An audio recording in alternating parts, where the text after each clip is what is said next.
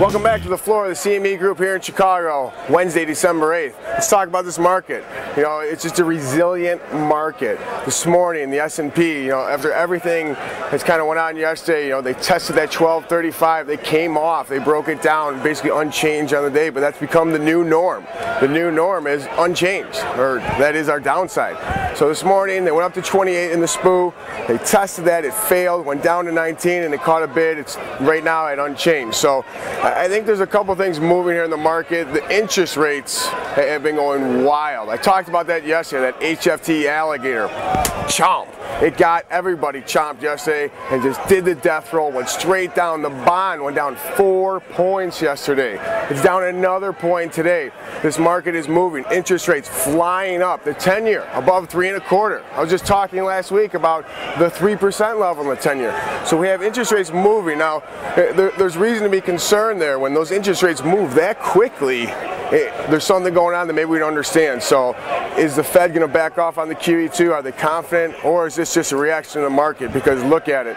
When Uncle Sam last week, they were buying, the market made Uncle Sam buy the high tick. They ran those bonds up. They front ran the market. Well, guess what? We've had 3 days auction. Today's a 10-year auction. Tomorrow a 30-year auction. So guess what?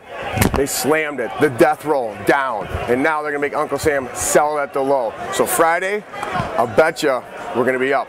Price of bonds, 10-year, 30-year, across the curve will be up on Friday. So watch that. Be mindful here. There's still more room to run, I think, on the downside. It's like catching a falling knife, so be careful. Let's talk a little bit about the SPU. You know, I've gone back to this 1212 level. You know, the actual weekly pivot is coming in at 1207.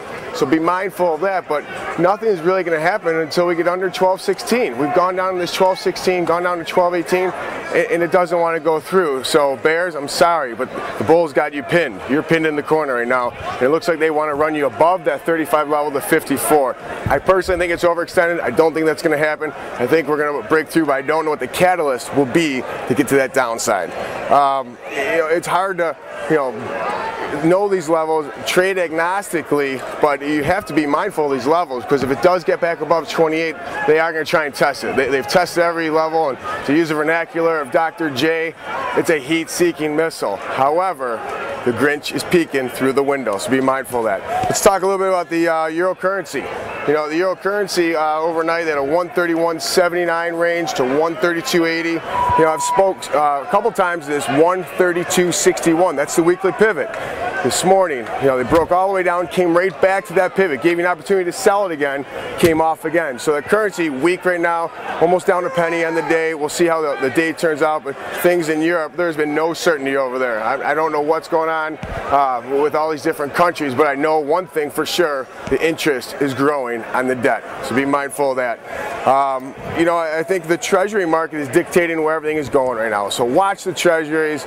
We have 2 more days of auction. Uncle Sam's going to sell the low tick. Be certain of that. From the killer, from Treasury Curve, institutional money market portal. We assist firms in overnight cash. Remember, be the hammer, not the nail.